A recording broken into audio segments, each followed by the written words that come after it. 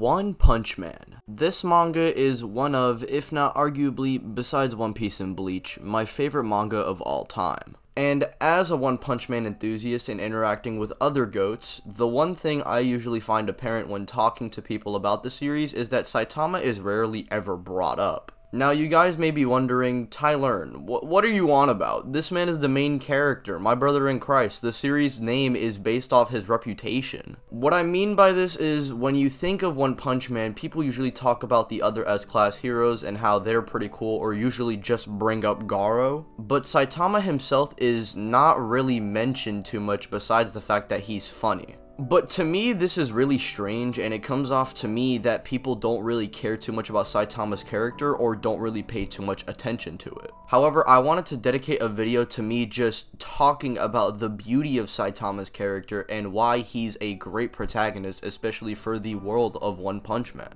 Now, Saitama, like a lot of us, was a normal human who really lived the average life. No real excitement, bro was a simple pedestrian you would walk past in real life. He'd go on to see a kid get bullied by a monster with no hero around, forcing him to step in. Saitama easily could have walked away like anyone else, and despite Saitama being outclassed, it was in his human nature to save this kid, and from this, he managed to find something maybe worth living for. It sounds depressing, but as a boring, bland individual, Saitama really did lack the life that a lot of people would have in them. Dreams, goals, opportunities that never really hit Saitama until this very moment. We see him then decide to aim for the top, and as we all know, 100 push-ups, sit-ups, squats, and a 10-kilometer dash for a few years made him the strongest hero on the planet.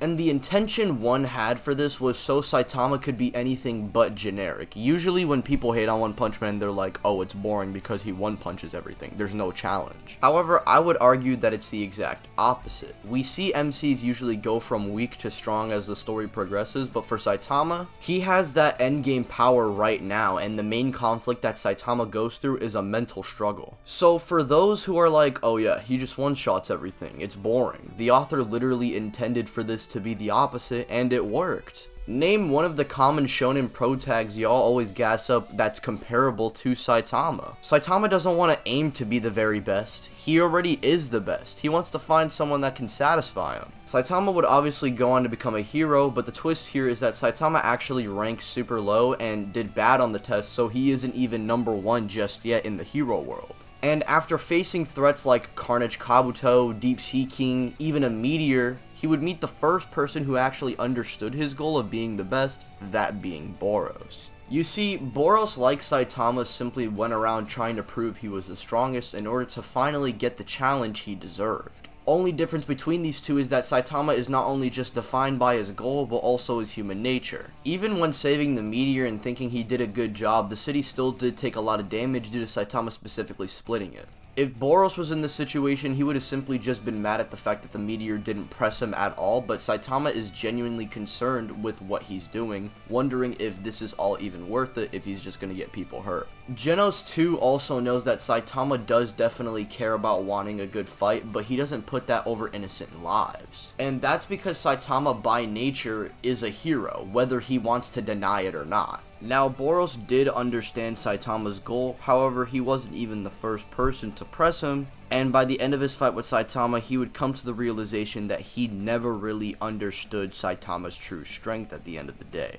The prophecy he was following of a strong warrior actually satisfying him wasn't Saitama, due to him simply being too strong. Both Saitama and Boros technically lost in this fight, but for different reasons. Saitama lost because he thought due to Boros understanding his goal, maybe he could actually give him a satisfying fight, but he was proven wrong. And as for Boros, he was following a prophecy of a strong warrior that could satisfy him, but he in actuality was in over his head. Saitama would continue as a hero, where we would get introduced to Garo, who's Saitama's next big enemy. Now, what I like about Garo is, instead of being like Boros similar to Saitama, Garo is sort of the opposite. Yes, they both want to be the strongest, but Garo is doing it to simply prove a point, and the protagonist of the story doesn't always have to be a hero. Which perfectly ties into what Saitama is going through, since he believes that he can't get any more powerful and truly questions if he should just give up being a hero entirely. However, King would smack him into reality, saying that at the end of the day, Saitama is here to do good, and what he's doing for the people is good. Therefore, he is a good hero. But Saitama not seeing himself this way gets King to questioning himself. King reaches Saitama when he's about to fall, in contrast to Bang not being able to reach Garo after he believed that he peaked in strength.